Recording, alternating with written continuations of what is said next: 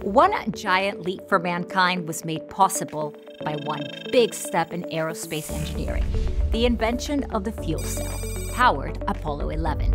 And it's a fuel cell, along with battery technology, that could transform 19 to 50-seat regional aircraft in the future. Right now, Embraer are evaluating the use of this architecture.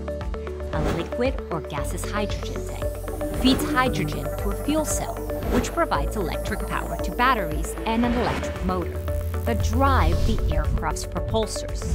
This architecture offers a lot of potential, particularly at high flight levels, reducing the aircraft's overall climate impact up to 90%. The whole system can be optimized for each flight segment, such as takeoff, climb, and cruise, decreasing weight and increasing efficiency.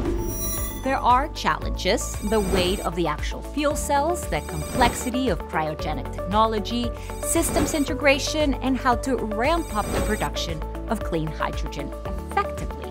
But solve these and price competitively, and fuel cell battery hybrid propulsion could be the launchpad for sustainable flight in the mid-payload range sector by 2040.